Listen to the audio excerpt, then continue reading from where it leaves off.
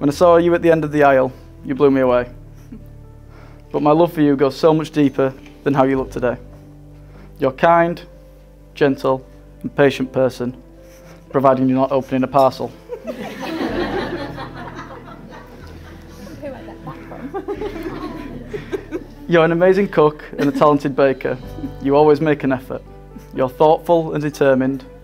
You're caring and exciting. You make me laugh. You make me smile. I could go on and on. But since our guests are probably getting hungry, and you are most likely getting hangry, I won't.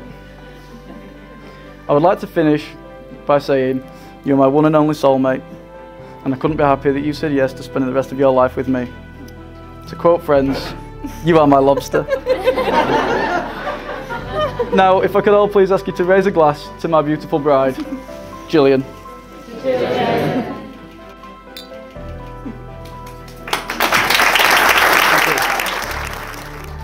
I could not have picked a more perfect woman to spend the rest of my life with. My friends prefer you to me.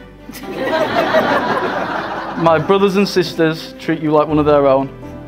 My mum and Kev love you. My dad would definitely have loved you. But most importantly, I love you.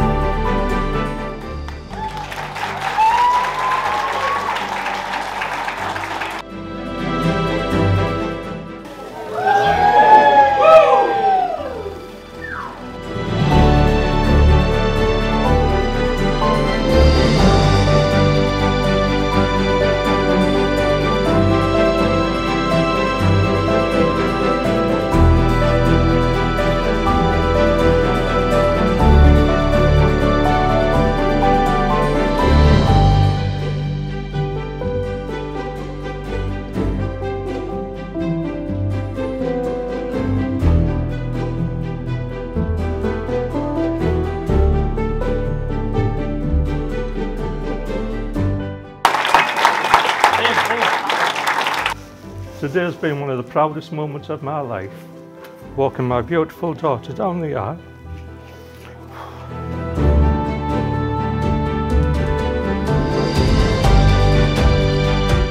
How do you describe someone whose nickname is Golden Balls? It says so much about the boy he was, as when we were kids, he accidentally broke the leg on a £12 IKEA table and has spent the last 30 years terrified about his mother finding out. These kids. It's true. All that remains is for me to wish you both a long and happy, healthy married life together and all the luck in the world. So ladies and gentlemen, if you could please be all upstanding, I would like to propose a toast. To Liam and Gillian.